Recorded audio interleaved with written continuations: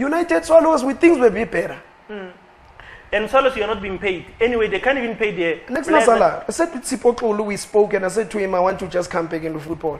What I want, and which is what we discuss leadership as well, to say, you know, the advantage could be there, because you still love the game, Farmer, you are hating, we can see, is to contribute here. If you can assist and save this team, next season, definitely we are considered. You are loved by everybody. We've seen, because it's clear. And this team will keep you, because you are a great guy. You keep everybody. I joke a lot, TK, but when it's time to work, I'm not the same person. You put on a shift.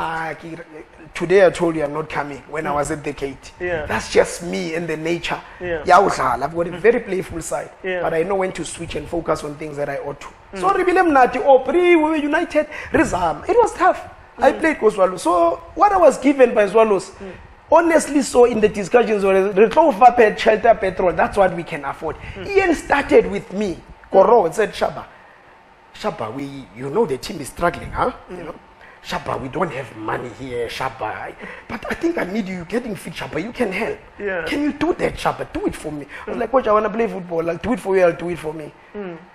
It's like, we can give you petrol, Shaba. I was like, it's okay. I got petrol money. And the Kidula guy. Pretoria now. Yeah.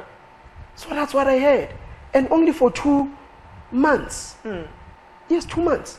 Before I quit Swallows. So I would go to train, immediately shower, put on my working clothes, wear my Safu head, head to the office, fatigued, I've ran, they're fighting with my weight, sit in the office, head to focus, learn, read things, adjust, sit and listen to comrades and learn as much as I can. That was me. I left the office at 9, at 10, and even at 11. The next day I had training. I had to leave around Boma 6. I was picking up a player